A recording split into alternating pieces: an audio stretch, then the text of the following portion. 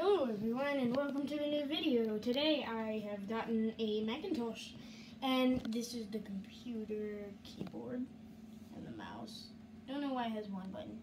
Then you got a hard drive and then there's all the floppy disk, and down here too there's also floppy disk. Now here's a screen. I'm in a text area. Currently I can write anything I want. Oh wait, I'm writing stuff wrong. See, I wrote hello now, and this computer is a real one, and I got it for 50 bucks. Not on eBay or websites. I got it from a garage sale, and it works completely fine. It can't eject this though, so you have to use a safety pin in that hole to make it come out.